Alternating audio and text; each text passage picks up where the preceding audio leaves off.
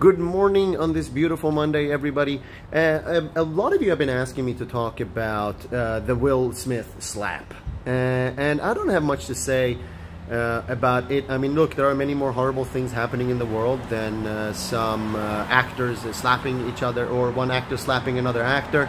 But the only thing I do have to say about it is, you know, I'm a strong advocate of being able to use words, say words, talk about feelings, talk about everything.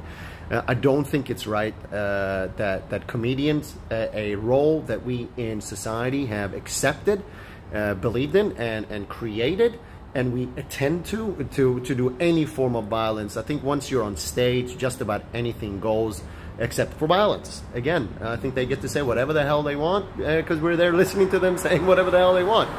We can't create a role and punish those people at the same time. It's just not acceptable.